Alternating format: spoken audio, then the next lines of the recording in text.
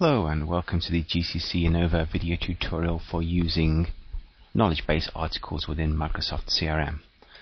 So what do we mean by knowledge base articles? Well, effectively it's any sort of frequently asked questions or even procedures with your own company where a user can just go to and get an answer to their particular question. So we're going to set them up first and in service knowledge base, and then you're given the 3 queues. Effectively, when you create an article, it goes into draft, and then you can work on it until you've finalized it. You can then submit it up for approval, and then the person with appropriate approval rights will then publish it out, so it's then accessible by the rest of the company. So I'm just going to come in and select new here. It's brought up the 4 built-in templates that I have, but I can add as many templates as I wish here. That's within settings. We'll come into there a little later. So I'm going to select solution to a problem here, select OK, and then it brings through however this template is defined. So I'm just going to create myself a title here of CRM toolbar missing in Outlook. So that's our issue. It then applies to the subject tree, so we already have one created for Microsoft CRM. Keywords, so when someone's searching, what will they be looking for? Perhaps they're looking for CRM, just separate by a comma, toolbar, anything along those lines, whatever they could be searching for on there, just add a comma in between the words, and then we come down to what the users will see. So we can now define the problem, so we can say the CRM toolbar is missing in the Outlook client. We can then insert a solution to the problem, which will close down Outlook and then run your diagnostics, and then we can add additional comments on as well if we wish to, but I'm fine here at the moment. As you notice, you can format the text as well, but I'm good with that at the moment, and I'm just going to go ahead and save there. So now it's saved into draft, and I can then go ahead and submit, and it will then move into the unapproved queue. So I'm now gone into the unapproved queue.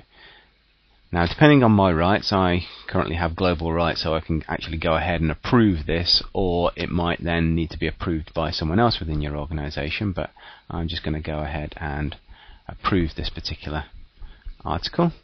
So now I'm appearing in the published section. So what does this now mean? Well, it means that when we're going through and solving customer care incidents on a case or anything along those lines, for instance, perhaps we should just open up this case here just as an example, we can then actually pick up the knowledge base article to solve the case by. So this one already has one attached, but I'm just going to delete that one out. I can come in and find my knowledge base article either by exact text or like. I'm just going to come in and click on search. So I found my CRM toolbar missing in Outlook. I could have narrowed it down by the subject, but you're getting the idea here on being able to search through. I can have a quick look at the article here, or I can just attach it straight through to the case. So now I know how that case was solved, and I can just come in and I can also click here to show the article. But the other important thing is I can also email this article straight back to the customer. So I can just select email knowledge base article, it comes through, and I've got all my email set up here waiting with my knowledge base article already embedded. It doesn't have to come from there. If it's just a general querying, you don't have to raise a case. We can just come into create new activity, come straight onto email, and within email I have insert knowledge base article here too, so I can just come on and select again, and once again I can come in and search for anything, this time in a particular subject. Click on search. Oops, let me just put in the criteria there.